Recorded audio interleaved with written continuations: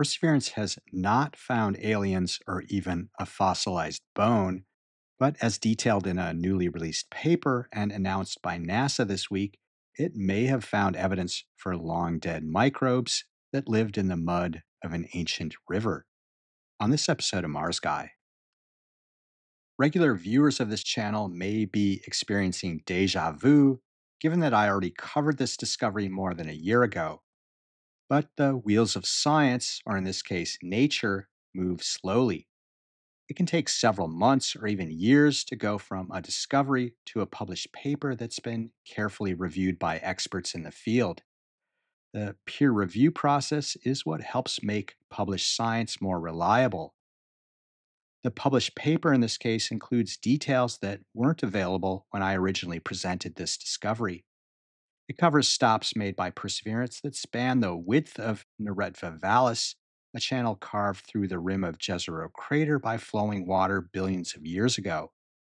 Now, thanks to data from the ground penetrating radar instrument on Perseverance, known as RIMFAX, we've got a subsurface picture of the rocks of the terrain dubbed Bright Angel, named after a creek in Arizona's Grand Canyon. RIMFAX shows concave up layers that were deposited in the channel, not exposed by the channel after it was cut. This means that the rocks in this story were originally sediments at the bottom of a river. Later, after the river dried up, the sediments turned to stone. Mudstone, actually. Here's Mars Guy for scale.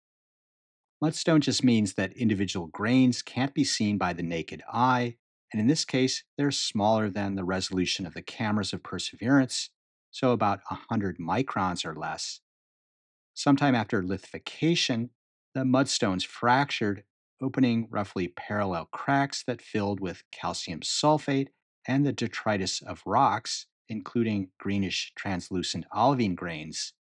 This indicates another period of time during which water was present.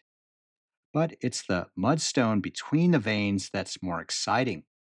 That's where little dark specks, informally referred to as poppy seeds, and larger but still tiny light tone spots with dark rims that look like leopard spots have caused a buzz about life.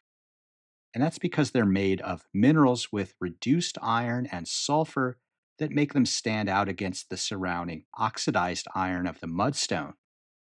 Think of it like encountering rusty iron that has little spots that aren't rusty. The mudstone has the reddish hue of oxidized iron, while the poppy seeds and leopard spots don't.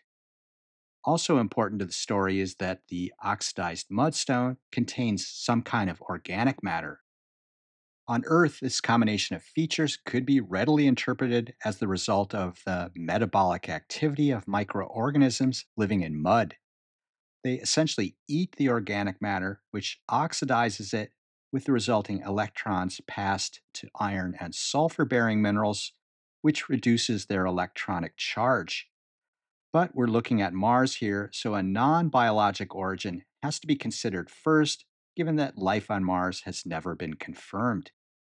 The team identified abiotic paths to the observed features, but these have requirements that aren't necessarily met or apparent in Neretva Vallis. Ultimately, a sample of this rock would need to be returned to Earth to address the life versus not life questions that it's raised. This is the exact scenario that underpins the Perseverance mission to collect samples for return to Earth.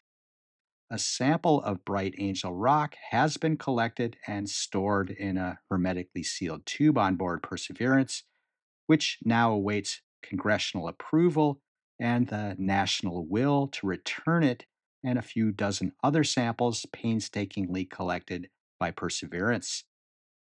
The potential spots of life discovered by Perseverance will retain that adjective, sort of asterisk in the exploration of Mars, until they can be explored on Earth.